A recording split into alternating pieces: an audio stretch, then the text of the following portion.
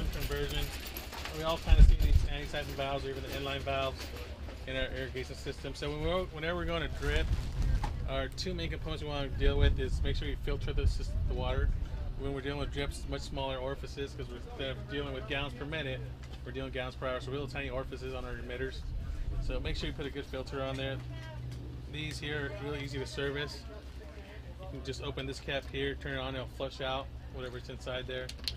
Or if you want to go a step further, you can just unscrew this cap. And they all got these nice little filter elements. These are replaceable. And these just keep out any sediment that comes in the water line. A lot of times bugs like to crawl on these anti-siphon caps, keep it from going down and clogging your emitters. Second important feature would be our pressure regulator. It's very important we bring down our pressure. Most of the residential, like Richard said, in LA, they're doing 110, 120 psi. I've seen as high as 150 in some residential sites. And so our drip system, most drip tubing, like the poly tubing, the black tubing, is rated about 60 psi. So we want to bring below 60 psi. These Hendersons are really good, like Richard told you. This one's you can put before the valve if you had to. There's also like these Sanitors, is really good, but these have to go after the valve. They can't handle the constant pressure. Drip systems, we want to go below 40 psi normally. They range anywhere from 8 to 15, 25, 30, 40 psi regulators. Just depends on your dripper you're going to use. If you're going to use one like he has on this here, this Rainbird one here, it's a pressure compensating emitter. They have little check valves inside them. You need like 15 psi just to open the emitter.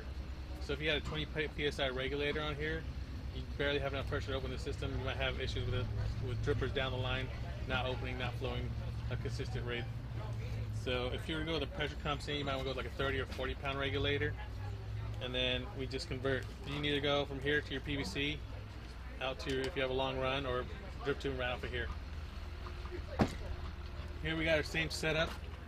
If you had a hose bib, some little area you just want to convert over, say, hey, I got a hose bib right here, I got a little planter next to my front doorway, a couple plants I want to deal with. This is a real nice Hydro Rain battery timer. Batteries last well over a year from what I've come across. It's just two AA's, and we just got several different setups here. Different type of emitters. Same thing here, we got our anti-siphon port.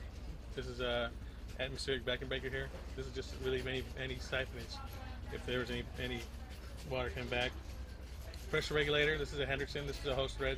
Go around to our hose thread here. A little T filter. This one's made by Global Irrigation. Bit of filter element you clean out, service every now and then. Rule of thumb, whenever you install a system, if you're going to maintain it as an installer or homeowners, check after the first month, see how dirty the water is. You may not have to service it for a year, if ever. I've had some in place, like this larger size, were 5 years and they work fine. So then we got our poly tubing here, going off to our different types of emitters. We'll turn this on here and show you the different type of emitters. You can hear that click on in a second here. So there's no wires or anything, it's all battery operated. Where to click on. There it is. So drip options, got several options, just got a few here. This little spray head, see if we can get the camera wet. This one's adjustable. You can see how far they'll spray, you get to a big area covered. You turn them off, you have an area where you might plant your color seasonally and say, hey, I don't want water all the time. These have a really nice little valve on the side here. Hey, I can shut this off. When I come back next year, put my color again, turn it back on.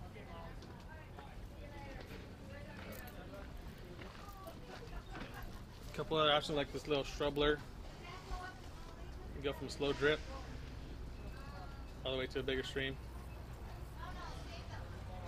Cover a big area. These are put out quite a bit of water. These will go anywhere from 0 to 20 gallons per hour.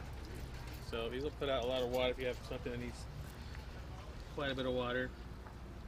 Here's another similar one, but this one's a spray. You can see the different spray pattern. It would be nice if you have a planting area where you have like one plant that needs a lot more water Yeah. than the others. And then Yeah. you could create that design of it instead of all being on the same water. Yep, absolutely.